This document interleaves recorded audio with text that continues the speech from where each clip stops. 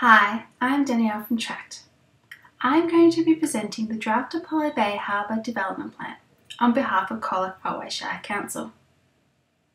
We are about to begin a 6-week public engagement process where the draft development plan will be posted on Council's website. Council are inviting you to review the plan and provide your comments. The release of the draft development plan marks a major milestone for the Harbour Precinct and Apollo Bay. The draft plan builds on significant engagement with the community and key stakeholders conducted in 2019 and 2020, and has been informed by a number of technical studies. It also builds on a range of ideas and concepts previously developed for the site. This presentation will provide an overview of the key features of the draft plan and provide more details on how you can have your say.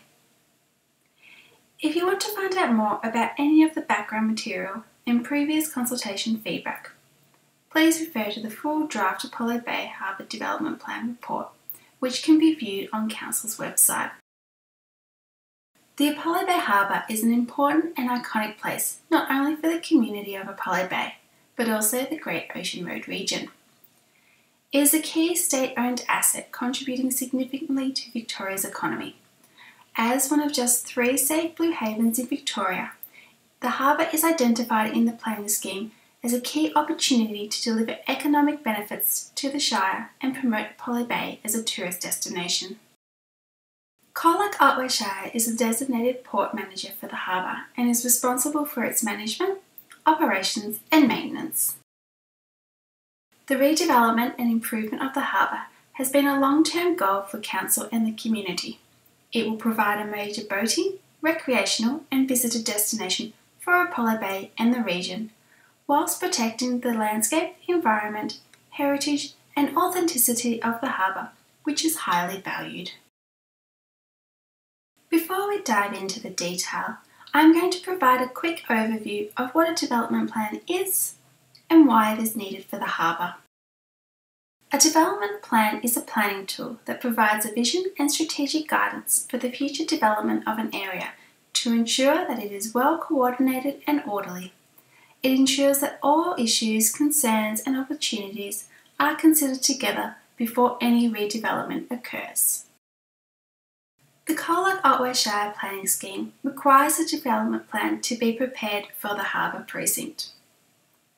Without an approved development plan, Council cannot consider any development proposals within the Harbour Precinct.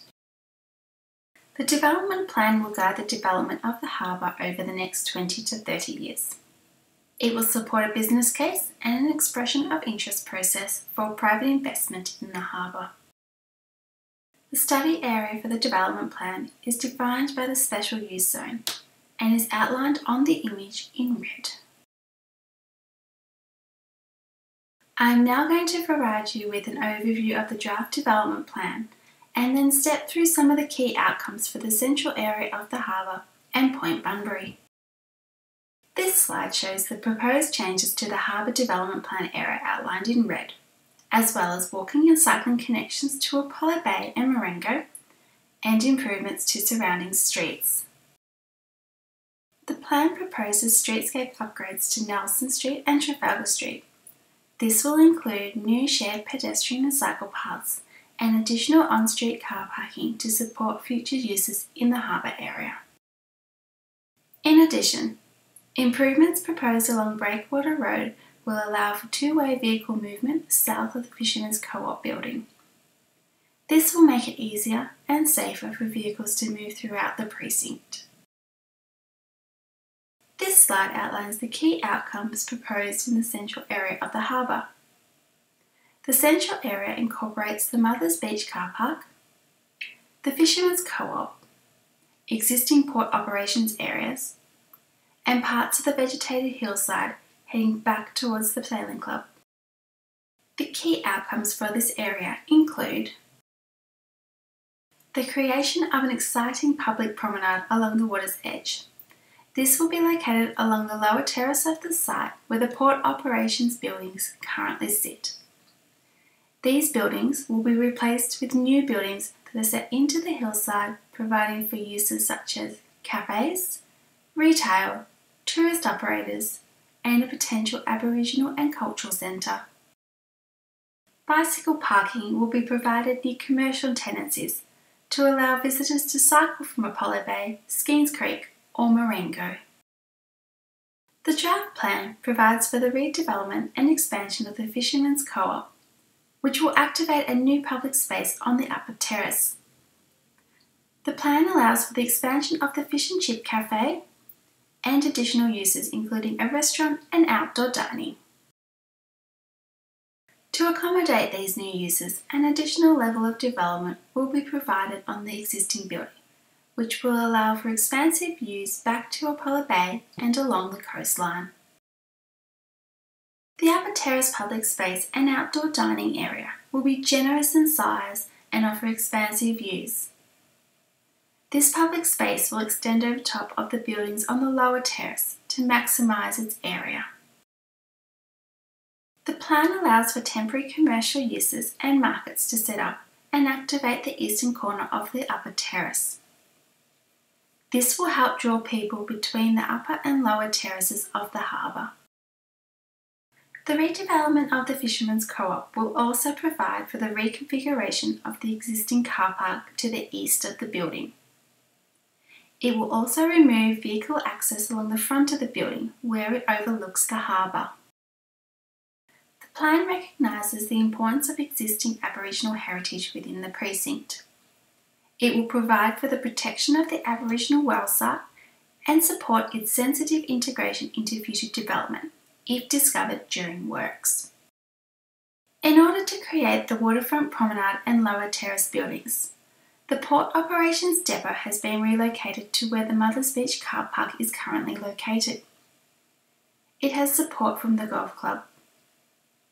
The new facility will be purpose-built and provide additional building and yard space for the port operations to occur.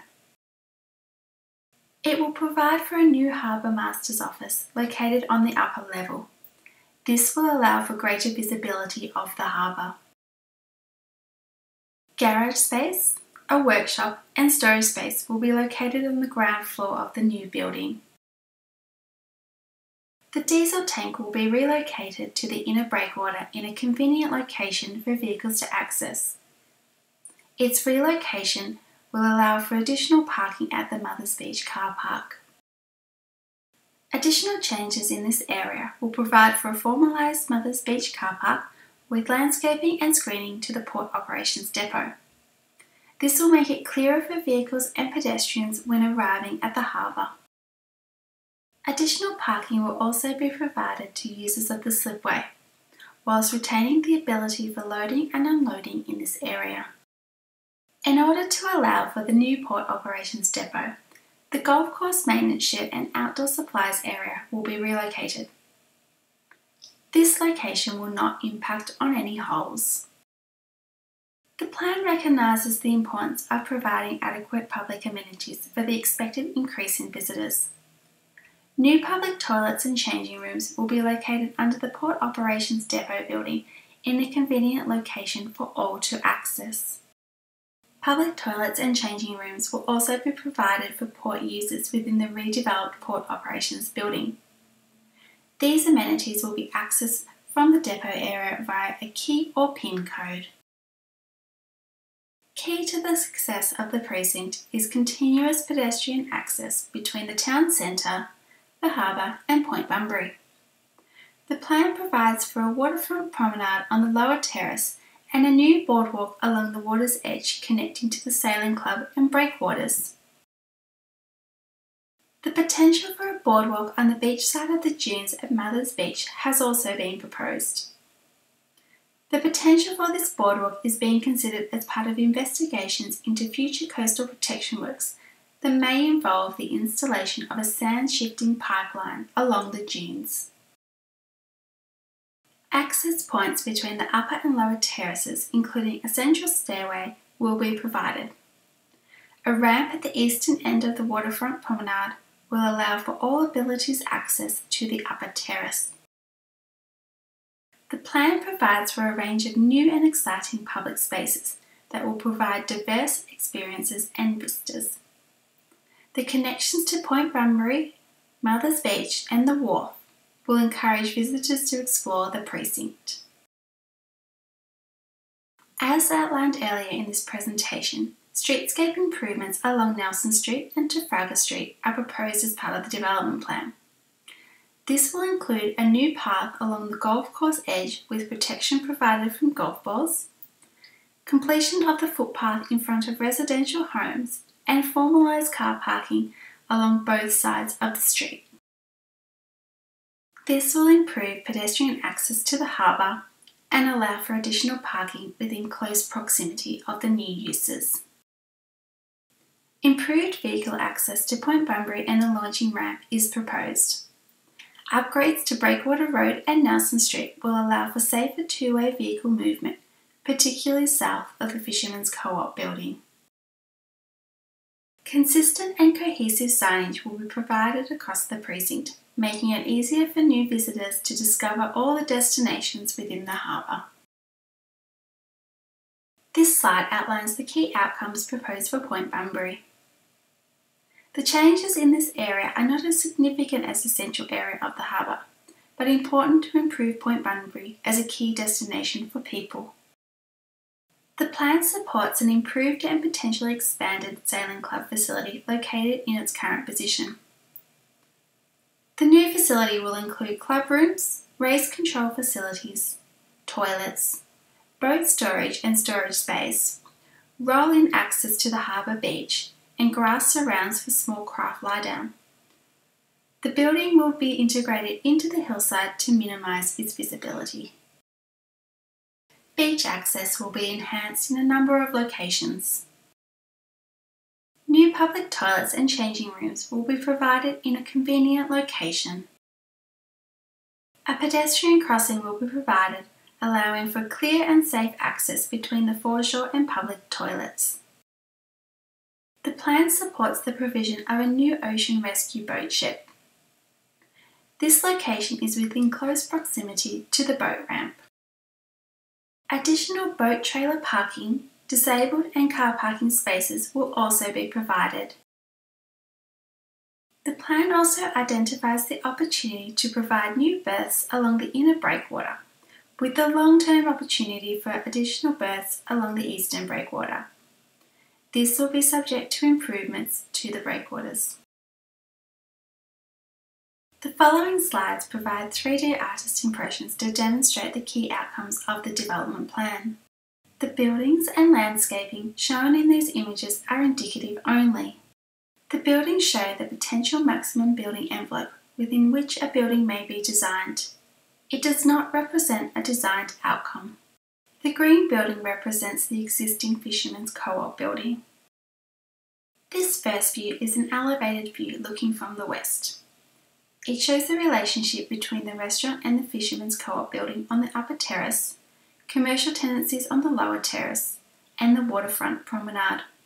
A second story is proposed for the Fisherman's Co-op, but this will only be slightly higher than the current building. Expansion of the Fisherman's Co-op building envelope will occur on the north and western sides only.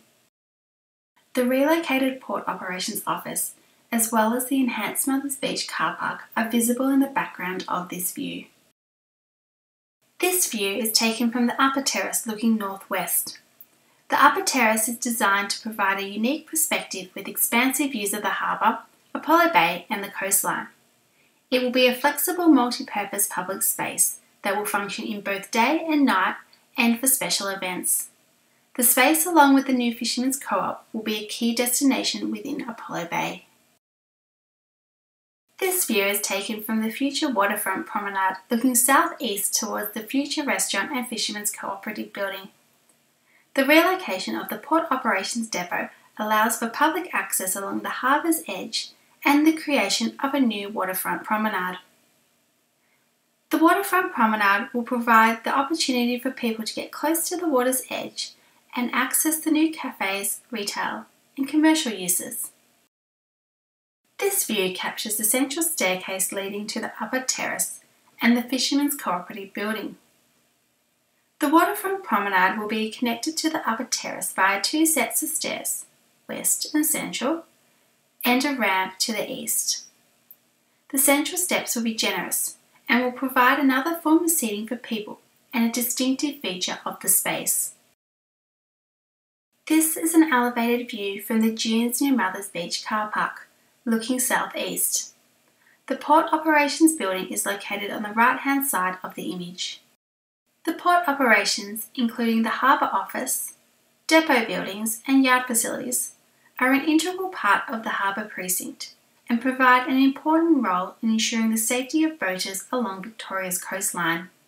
Their relocation, as shown in this image, will allow for expanded facilities and allow for the creation of the waterfront promenade. This view is from Mothers Beach car park, looking south. The access road between the Breakwater Road and the inner breakwater is proposed to be a shared space for pedestrians and cars. This will provide a unique pedestrian-friendly space that allows for safe pedestrian access between the foreshore, car parking areas and the central harbour area. That concludes the overview of the draft Apollo Bay Harbour Development Plan. As mentioned at the start of this presentation, the draft plan is now open for public comment and we would love to hear your feedback. Please visit Colac Otway Shire Council's website to view the draft plan and find out how to make a submission. Submissions close Sunday the 18th of October 2020. Given the evolving nature of COVID-19 restrictions, current advice about how to make a submission and attend engagement activities will be included on Council's website. Alternatively, please call or email Council on 5232 9400 or inc@colacotway.vic.gov.au and mention the Apollo Bay Harbour Development Plan. Thank you for your participation. We look forward to receiving your feedback.